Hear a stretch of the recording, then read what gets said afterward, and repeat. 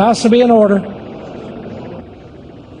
Without objection, the gentlewoman is recognized for 1 minute.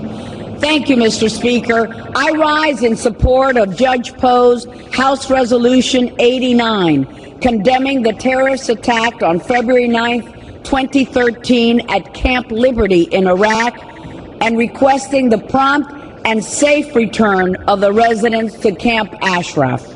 This attack has demonstrated that the living conditions of the residents are being threatened and their safety is in jeopardy.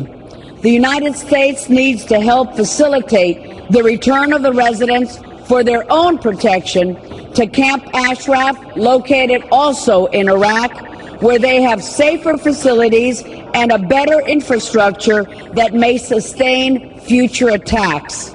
Yes, future attacks, because according to press reports, Mr. Speaker, the Iranian Quds Force intends to attack Camp Liberty again with rockets and mortars. Mr. Speaker, time is of the essence.